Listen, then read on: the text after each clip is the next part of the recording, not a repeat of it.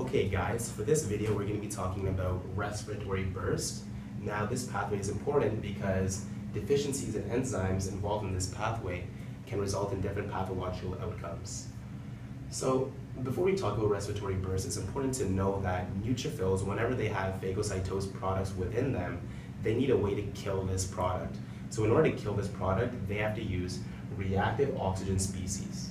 So when you talk about the respiratory burst pathway, we're going to be breaking it up into two main pathways, which is going to be the activation path and the neutralization path. The activation path is going to be activating this reactive oxygen species from molecular oxygen, whereas the neutralization path is going to actually neutralize these reactive oxygen species so that they are not going to affect the cell itself, as we're going to learn, as these reactive oxygen species are quite damaging to the cell. So activation of the respiratory burst pathway pretty much is going to begin with molecular oxygen. It's going to use NADPH oxidase to form superoxide, which we're going to get back to this enzyme later, and then superoxide is going to be converted into hydrogen peroxide using superoxide dismutase. Hydrogen peroxide to HOCl, or bleach, is going to be converted via myeloperoxidase, which is also important. And then this HOCl bleach can then go on and kill those phagocytosed products. So if we talk about the neutralization pathway, in order to avoid this killing of products when the cell does not need to, it's going to involve catalase, which is a very important enzyme. And catalase uses actually glutathione in its reduced form in order to convert this H2O to H2O.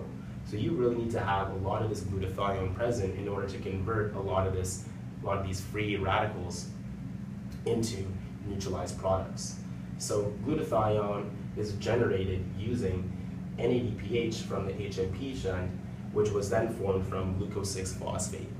So as you can see, in order to really neutralize this product, we need to have different steps involved, G6P, NADPH, in order to form GSG, which is a reduced glutathione form. So we're going to now look at how this really correlates clinically and how it's going to show up on the board exams. So the first enzyme we need to talk about is the most important one. It's going to be NADPH oxidase.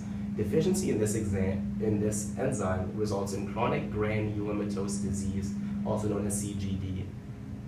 So this is going to cause a problem because, as we can see, we cannot create this superoxide, which is important in order to kill these products that we don't want within the cell.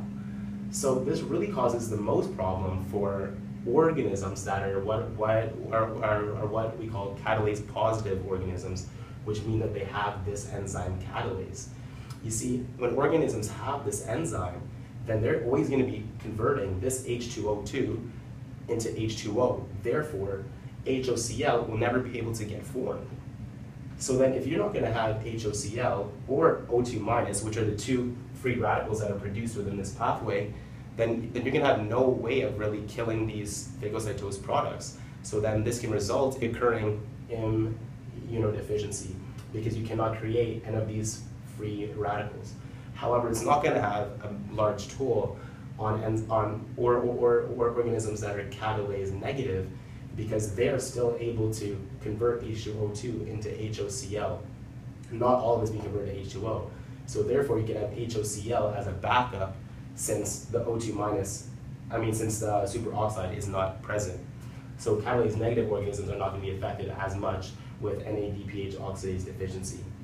Now also within the killing pathway or the activation pathway, you can also have a myeloperoxidase deficiency, and this deficiency will also result in a decrease in HOCl rather than a decrease in superoxide. Now the next thing we're going to get into is going to be relating to the neutralization pathway.